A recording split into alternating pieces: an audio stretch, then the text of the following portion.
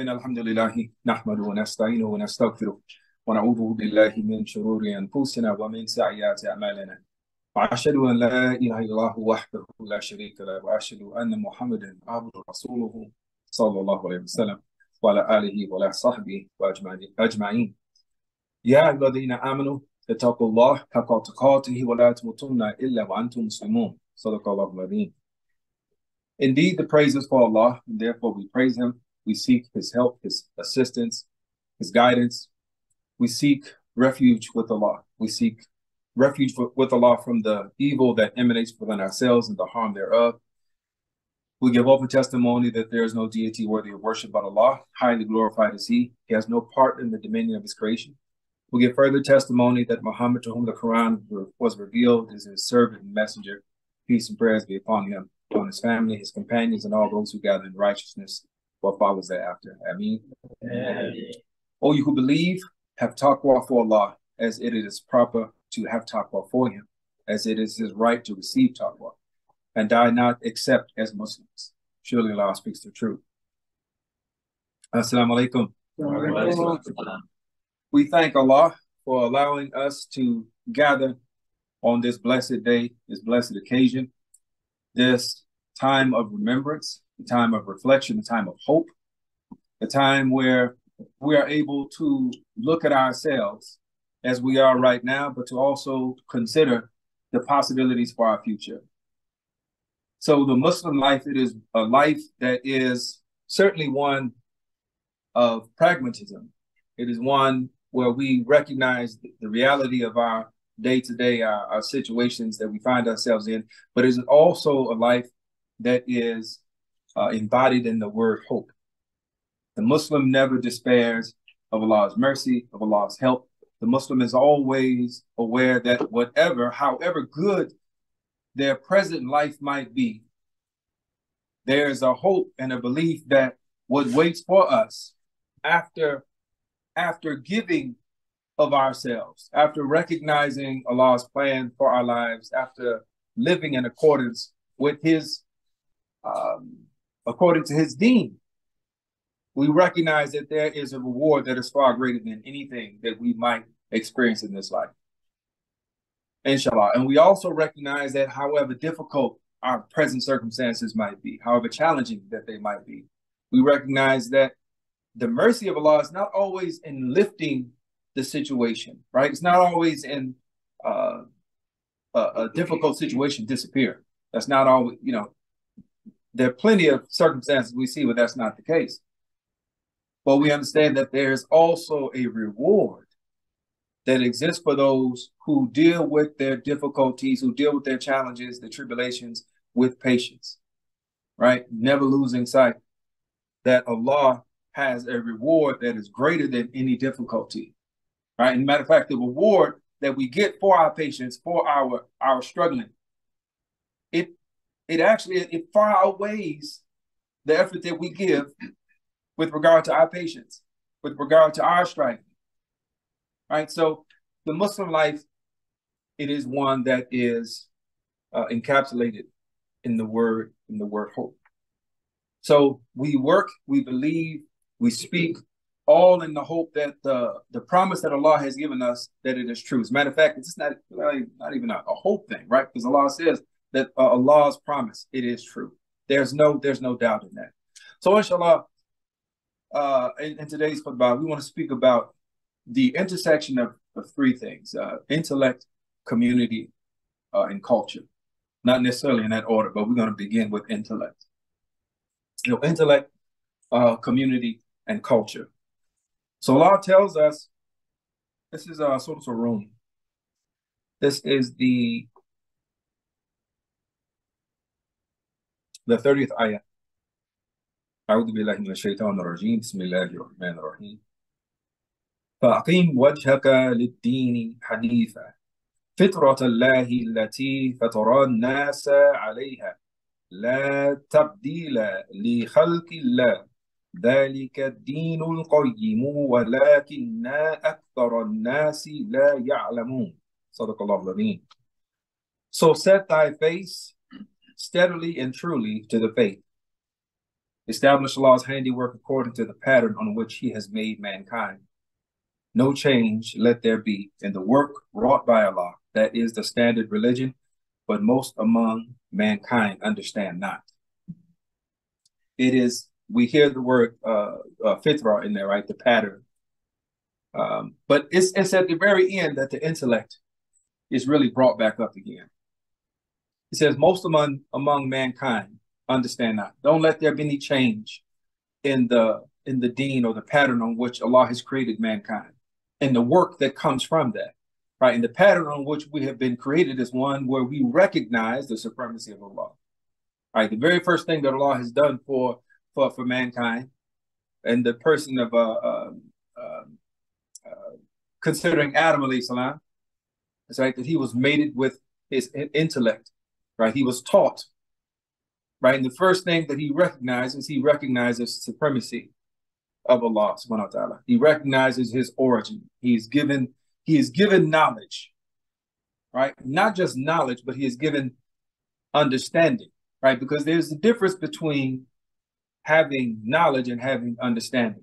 So when Allah speaks in this particular ayat, he says, most among mankind understand not. He is speaking once again to the intellect, the original intellect that Allah has given us, that is supposed to be a guide for us in our life. It is supposed to bring us back to that taqwa that we're supposed to have for Allah. Never lose for Allah and not give to anything else, right? This regard, this reverence that is only due for Allah. It says, but how do you get to a point where you don't have understanding? Well, you consider you could be interested in flight, in learning about flight, right? But you don't understand the basic mechanics of flight. Somebody hands you a book about flight, and you start reading all of the things, the elements that go into building a plane. You don't understand the terminology. You can read the terminology. You can read the words. Everything sounds good. You sound like an intelligent person, but you don't have understanding. And that is very much the condition.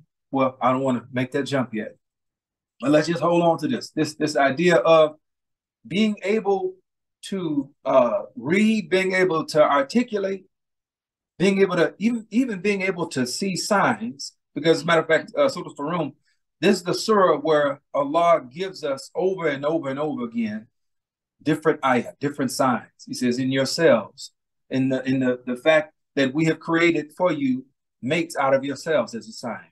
In the sleep that you take by day and by night is a sign. In the earth, in the moon, there are signs, right? So signs everywhere, right? So people could see these things but not understand the implication.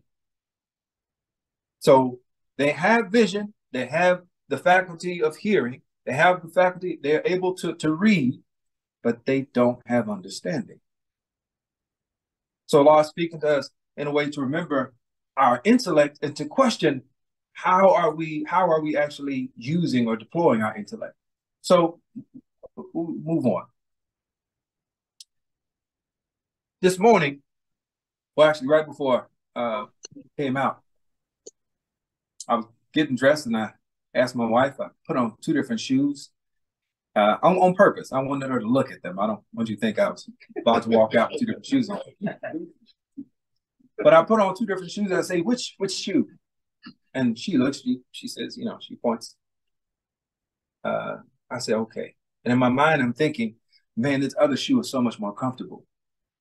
Right? And she told me to put on the other shoe. It's not as comfortable. But I've gotten compliments on that shoe before. Right?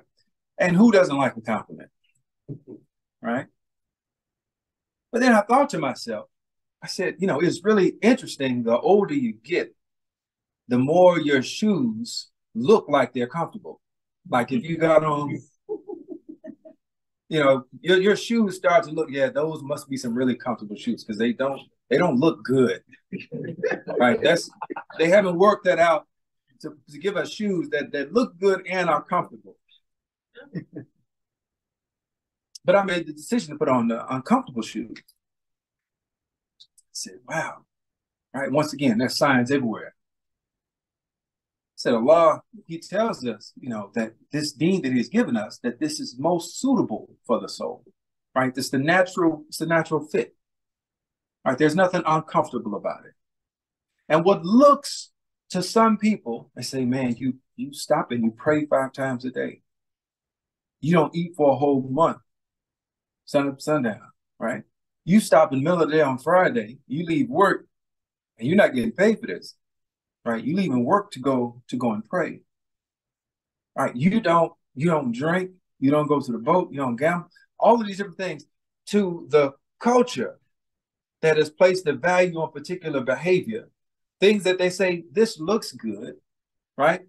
This makes sense for you to do, and you don't do none of those things. But there's plenty of people, what do? We take on behaviors, we take on attitudes, we take on habits that are not comfortable at all. But in the eyes of community, based on the culture, we look like we fit right in. Right? We'll put on uncomfortable shoes because somebody else says it look good. So there is, once again, there is a call for us to go back to the intellect, to understand what is the purpose behind the intellect that Allah has given us. And what is the purpose for us? How do we use our intellect to move beyond a culture that is actually dysfunctional, actually a culture that takes us out of our comfort zone?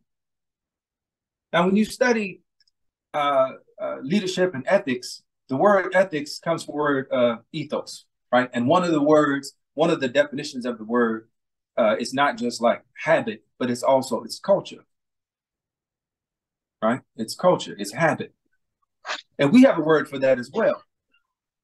And the word that we use for that is sunnah, right? Sunnatullah. We talk about the sunnah of Allah, right? The habit or the pattern or the way that Allah defines a thing, the way that Allah responds to, the way that Allah creates and destroys, right? These are things that should resonate with us when we think about culture. Not just the culture that we live in, because this is also, once again, another word that is very popular. You hear people talking about it a lot now. Say, we're doing it for the culture. All right, I'm repping for the culture, and I scratch my head all of the time, and I'm trying to figure out, like, what culture are you talking about?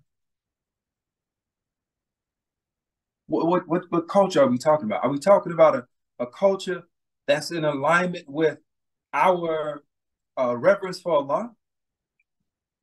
Are we talking about a culture that respects the intellect that Allah has mated us with? And we understand that when Allah created Adam alayhi salam, that was his first mate. Right? He was mated with intelligence, with intellect. There's nothing that came from him. There's nothing that was possible in terms of discharging responsibility of Khalifa that could be done without the intellect, without the God-conscious intellect. Let me rephrase that. Somebody got in trouble. Well, it looks like somebody got in trouble. He had a huge intellect, one of the smartest people that we had seen. And I just happened to run across this a couple of days ago. You all remember Stephen Hawking? At one point, he said there is no God. Adamant about it, right? He probably ran on some more, just thinking about how intelligent he was, thinking about how much further along he was than everybody else, how much more he saw, how big his brain was.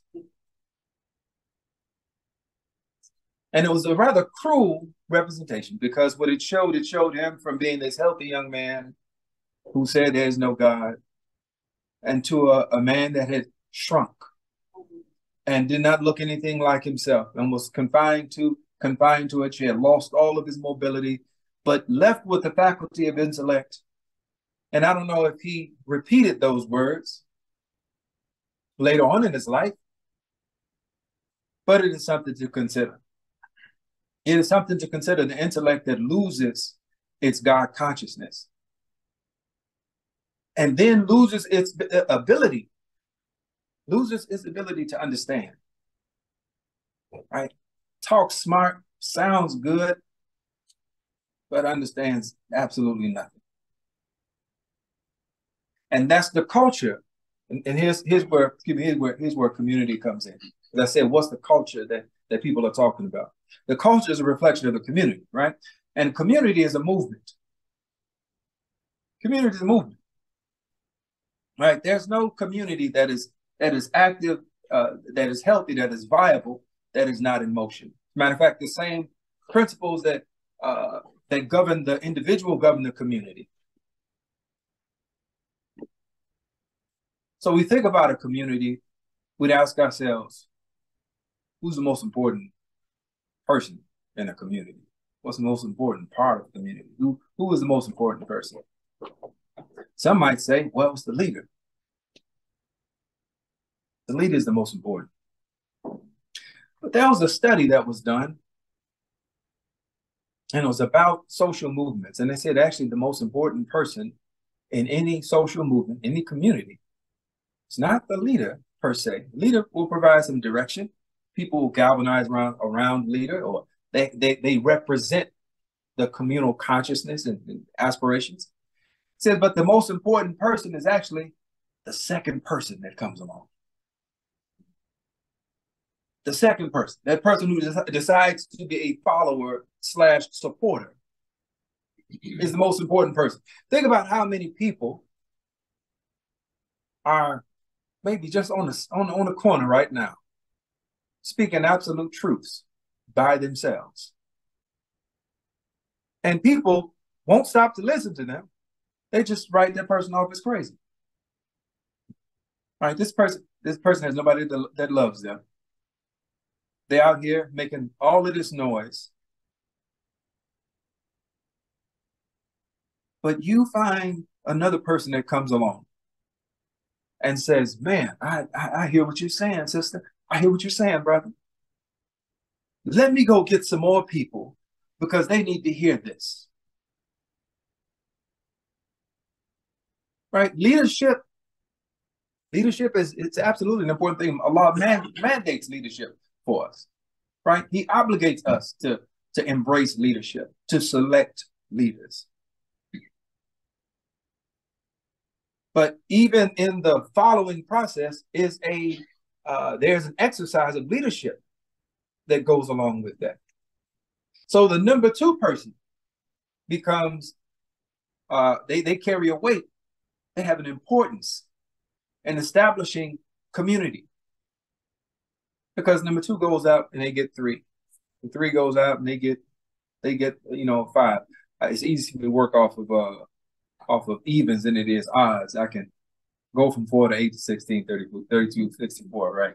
It's a little more challenging when you start going to odds, but there's a replication. There's an expansion, a natural expansion that happens. And then you wind up with community. You wind up with community. And the community has a culture. Community has a culture. But if you have leadership that is supported by, or I'm sorry, let me preface that. If you have deranged and dysfunctional and leadership that's supported by, I guess, a deranged and dysfunctional follower who goes out and gets more people who also don't understand, who may have the ability to read, who may have the ability to see and to hear, but they don't understand anything, right? Then you find yourself with a community that has a culture that goes the exact opposite of what Allah intended for us to have in community. So we have a responsibility to one another in community to never abandon our intellect. We have a responsibility to one another in community to make sure that we are not doing things that that take us outside of our comfort zone. And I know that's kind of anathema to the idea. People tell you if you want to be successful, you got to go out, be willing to go outside of your comfort zone. Most of the time, that can be true. You know, if you're talking about things like, you know, I'm shy. It's difficult for me to meet people and difficult for me to talk and present things like that. Work on those things, right? But the comfort zone we're talking about is the comfort zone that Allah has created, the fitrah, right? The human, the pattern that He has created for the human being, for the human soul, that coincides with the religion, this deen that He has given us. That we don't go outside of that. We stay in that. We stay in our pocket. So when we start talking about culture, we're talking about something that makes sense to us. One more quick example on culture. Especially we talk about when you hear people say we're doing this for the culture. Culture loves Jordans. I started with a shoe reference. So I'm gonna give you one more shoe reference. The Jordans are made in the same factory that a bunch of other shoes are made in, right? It's not a special factory that's just for Jordans. They make all kinds of shoes, same factory. And the last I heard, the shoes cost less than $10 to make per pair, less than $10. And they cost, I haven't bought any. My youngest daughter buys them with her own money. But I've never bought any. Maybe I will. Maybe I'll break down when I hit 70. I don't know. I might decide that I'm wearing nothing but Jordan, but I don't see it happening. But people pay what, $250, $300, $400, whatever, And that's because there's a cultural valuation that is taking place. The people have decided that this item is worth whatever it is people are spending for. It doesn't matter if it's comfortable. Matter of fact, let me go to our sisters, our beautiful sisters, who are 9 times out of 10. This is anecdotal, my own experience. 9 times out of 10, likely to wear something that looks good but hurts the hell out of them. I say, put on some comfortable shoes, or they don't look good. They don't look good. And what happened to me? Now here I am. I'm walking out the house with something uncomfortable on. But that's culture. Culture can override intellect. Culture can override your ability to listen to your own body. My feet are killing me, but I look good according to society. So we have a responsibility to take back how we have determined, how we have come upon these agreed upon stances on what is worthy of consideration. Want to see somebody walking down the street and they are just all smiles, right? You look down at their feet and you go, what are those? Instead of, man, that brother or that sister, they've got to figure it out. They got a nice gait on them. They're walking upright. What are those? I'd like to get some too, because I want to be comfortable. I want to be comfortable. Allah tells us when we're speaking to people of the book, He says to come to common terms. Let us come to common terms, right? As to what we believe, that our God is one God, right? What's this got to do with shoes? Understand it's evaluation. It's determining. It's determining what a characteristic, something that is important. It's determining a baseline, right? If our baseline is comfort, then I should say, if our baseline is how we look, then we will destroy ourselves to look good right now, not understanding that in another 50 years, 60 years, what looks good today looks ridiculous, right? You see somebody walking around with bell bottoms on today, well, maybe bell bottoms on the way back in. Yeah, we just found out they on their way back. Okay. So if you saved yours, so we have to be a people who understand how our intellect, how community, how culture, all of these things come together.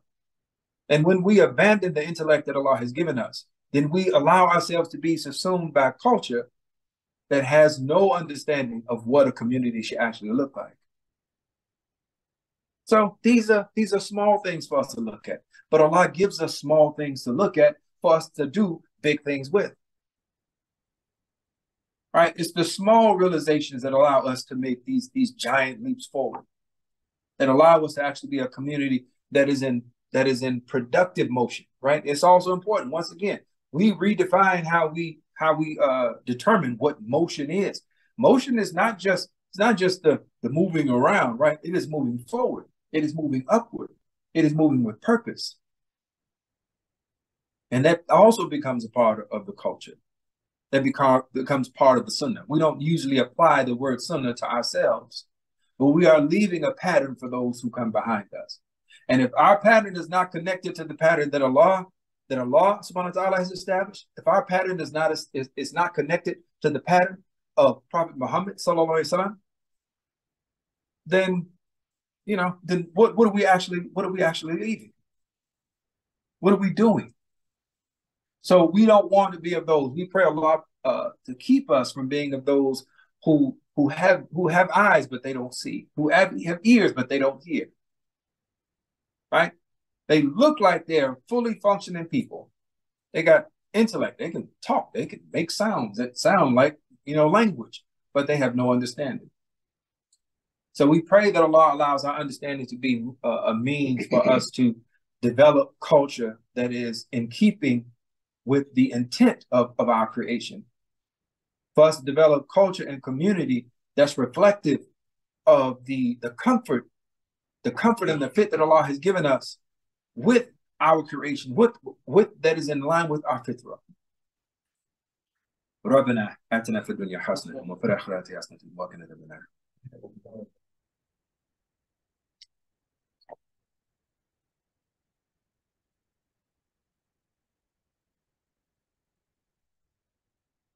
Alhamdulillah, Alhamdulillah, Thumma Alhamdulillah.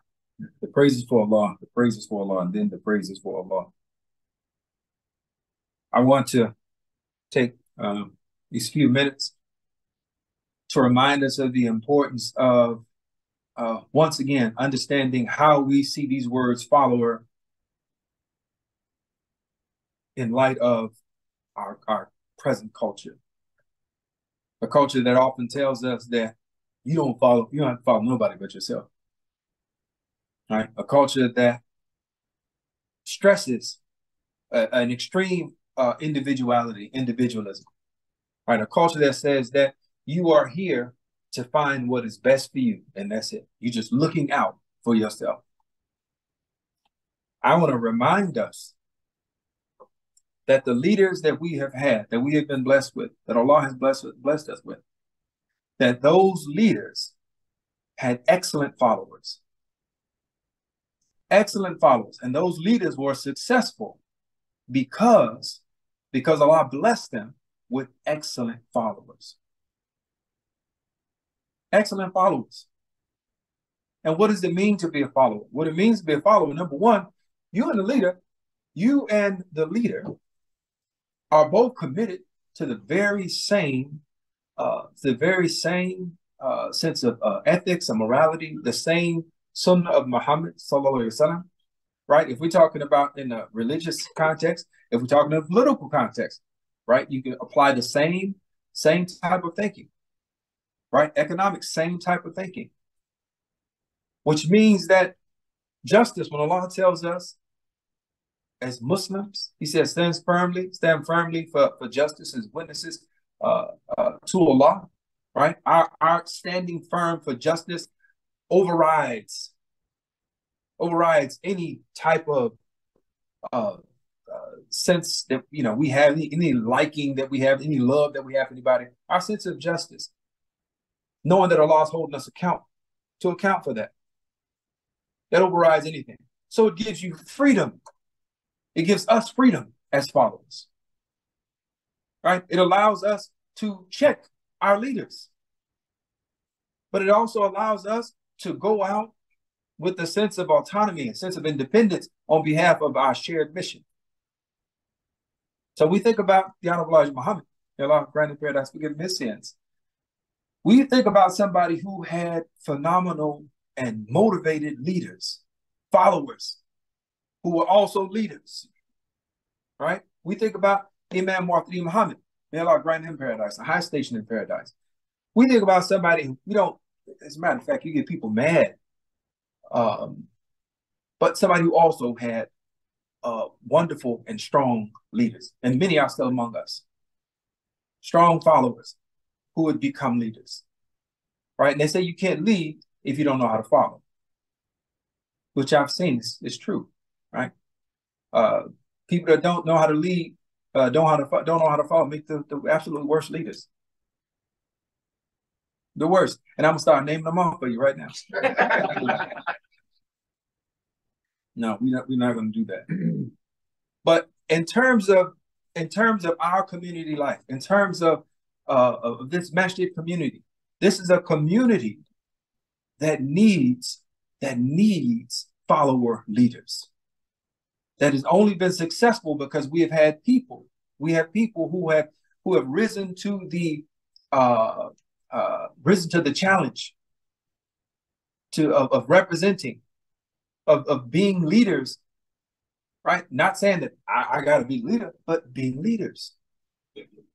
So we can't be thrown off by the public or the current the culture, the sentiments that have us think that we are just here for ourselves. We can't imbibe that. We can't be about that. We have to understand that if we are going to be successful, if we're going to reach our full potential, it is only going to be because as those who came before us had people that was out there, that was hitting it, that was looking for ways to plug in, looking for ways to lend their talents and their abilities. It's because we have done the exact same thing. So that's a part of our challenge. And when that kind of those types of dynamics come into being, we find ourselves with a community that really has changed the definition of what represents culture. Right? We find ourselves giving people a glimpse into what healthy community, what healthy culture that's not separated, right? It's not separated from Allah. It's not separated from the guidance that He has given us. And then we are successful. We're successful in this life, and we're successful in the next life, inshallah. And the last thing I mentioned is that it is important for us to remember that we are looking to leave something for those who come after us. So we leave an example. And we can leave an example of extreme individualism. We can leave an example of people who if I'm not in charge, I'm not doing nothing, right? Or we can leave an example of people who say, show me where you need me, or this is what I have to offer. Let me plug in, right? And we leave that type of example. Inshallah, that example is emulated. It's something that we pass down. So may Allah protect us. May Allah continue to guide us. May Allah protect us from ourselves. May Allah protect us from any arrogance that might be lurking within our hearts. May Allah relieve us of any envy or jealousy. May Allah relieve us of any uncertainty that we might have about ourselves. May Allah allow us to see the best in ourselves and the best in each other. May Allah continue to increase us in love for Him, for His book and His messenger. May Allah continue to increase us in love for our brothers and sisters. May Allah make us a community that is able to meet the needs and challenges of the time that we are in. May Allah increase us in our capacity to give. May Allah increase in our hearts the desire to give.